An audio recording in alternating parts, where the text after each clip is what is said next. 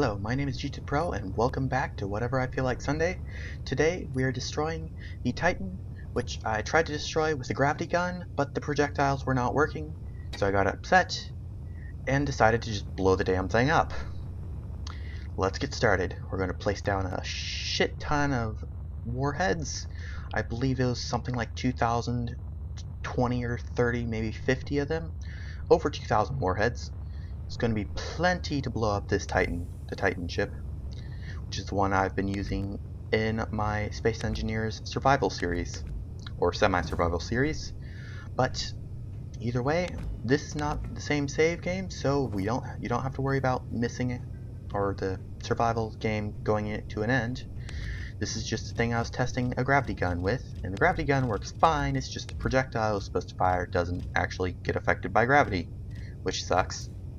So here we are, placing down the first line of mines, or first line of warheads, although for some reason I like to call them mines, probably because other games that I've played call them mines, and that's what I'm used to.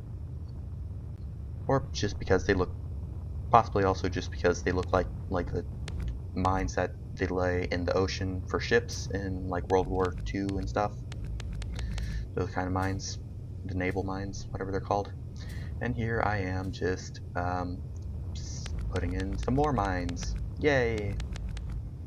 I think I'm going to speed this up so you don't have to wait through the whole thing. Okay, I've sped it up 4 times so that it won't be as long of me just placing down mines. Or, damn it, it's not called mines, they're called warheads, damn it. I just call them mines because that's what I know, or that's what they look like. Okay, now there's all that crap in the way. I'm going to be placing more mines down. That crap is because I destroyed the oxygen generator, which was full of ice and oxygen tanks. Now we're placing down a lot more mines. Now we're going over to the other nacelle and destroying stuff, taking stuff out of the way so we can put down a lot of mines. Now we put down some more mines over here. And we put them down the wrong way, so I have to go back in and then put down some mines another way, and then we pulled it out the wrong way, so I just decided to fill the top with mines, or just throw some more on the top. Then we go all the way over here and place down the last set of 1,998 mines. That's a hell of a lot of mines. And I'm not going to have very much frame rate at all. It's going to be a literal slideshow. I bet PowerPoint could run slides faster than this game will be running. And here we go. We have a few straggling mines that fell off for some reason, or just weren't connected. And now I'm going to go into the cockpit, and I realize there's no chair in there. And you can't really put chair on mine, or if I'd put the chair on the mines, I would have been killed, so you wouldn't have been able to see the explosion. So I decided to go back out and create a little hot thing for me to put the chair on. Now I just delete that piece of glass. I throw down some armor blocks and make it so that the chair will be far out of the explosion, so I will survive. Around 40 blocks above the main explosion, except for that one little strand. Now we put down a chair. Oh, we're not there yet. Put it down at the top. Jump in the chair.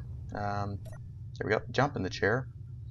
And now we have to open up the menu and set up all the warheads to go off. I'm going to speed this up as well.